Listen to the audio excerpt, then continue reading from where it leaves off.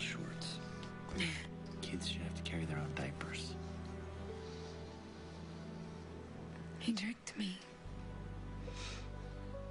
I fell for his charm like I always do, and he left me like he always does. He just doesn't know you. If he would spend one real second with you, he would know that you're the most caring, most loving, most amazing person in the world. If you make the Ravens TV show, can you make him get hit by a bus or something?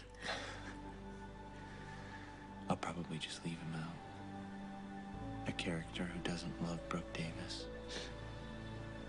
I wouldn't even know how to write that.